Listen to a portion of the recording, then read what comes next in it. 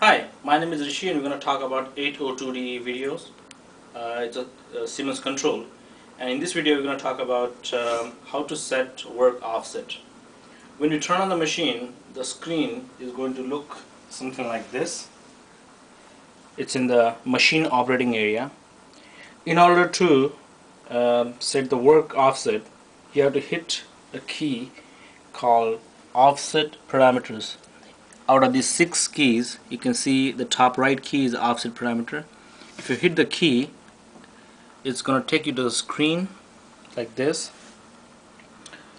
where we have a base and all other work coordinate system, J54, 55, so on and so forth.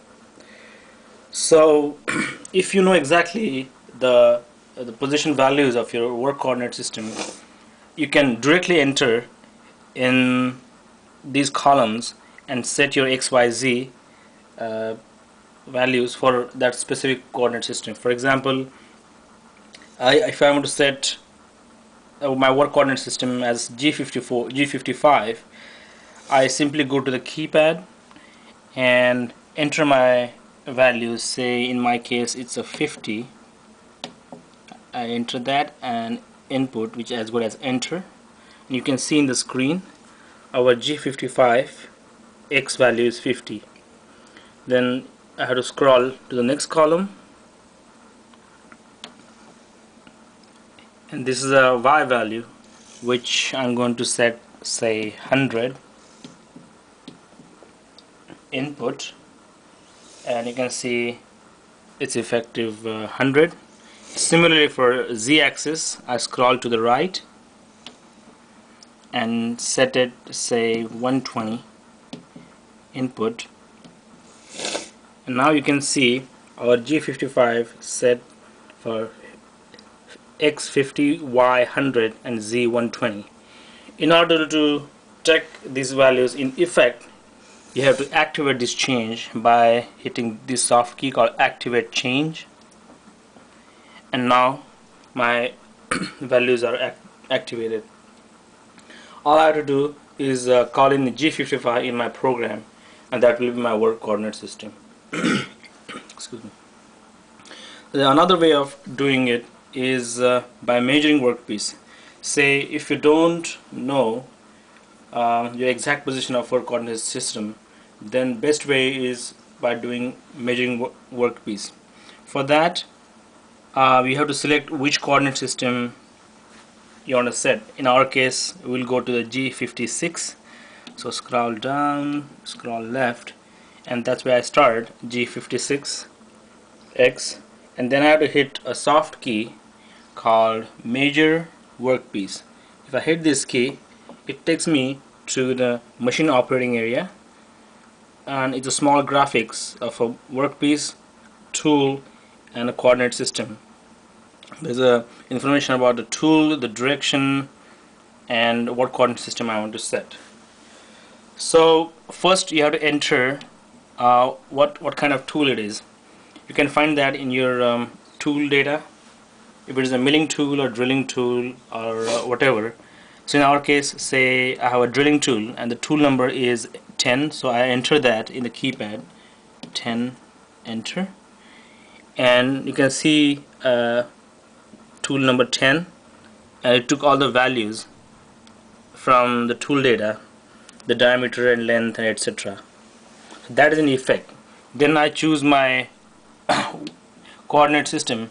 Here you can choose whichever we want.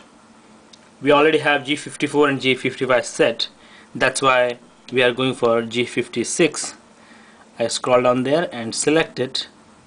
So it's selected a G56 work coordinate system. Now I have to select which side of the workpiece is my tool. Accordingly, I have to jog my tool and scratch it on workpiece. See, if the tool is on the right side or the positive side of workpiece, I have to select positive here. If it's on negative side, I have to go to this screen and select negative.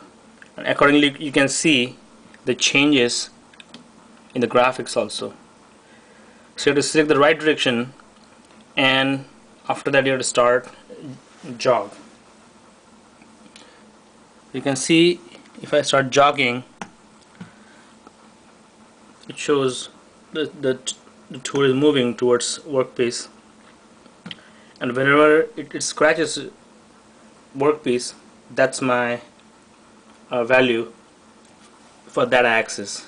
In our case it's x-axis, so this is my value. All I had to do is set work offset, and it takes that value and the tool data in effect, and that will be my work offset for x-axis.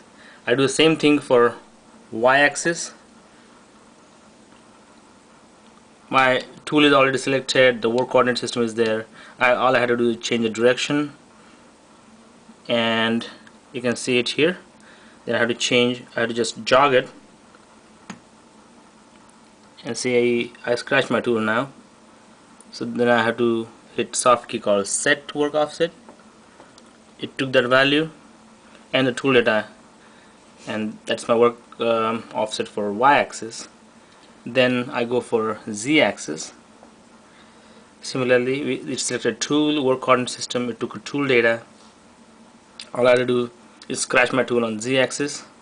So I jog, and see that's where my tool scratches workpiece. All I hit is set work offset, and then if I go back and I go for offset parameter screen, you can see our G56 values change after scratching the tool, and that will be my new G56. So I can use the G56 and new work coordinate system in our program, and that's how you set the work coordinate system. And thanks a lot for watching video.